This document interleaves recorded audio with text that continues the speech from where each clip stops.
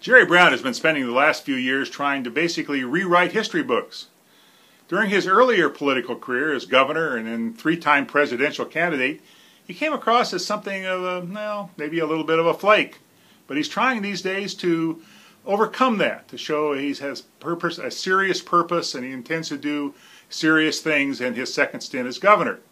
But once in a while he runs into his old self, and it happened again this week when the subject of the North American Free Trade Agreement came up during his visit to Mexico.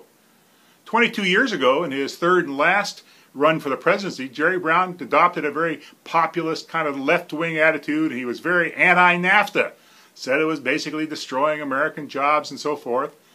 But in Mexico this week, he signed an agreement that praised NAFTA, and you heard nothing out of him about his previous criticism. So Jerry Brown is trying to create a new persona for himself, but once in a while he runs into the old Jerry Brown.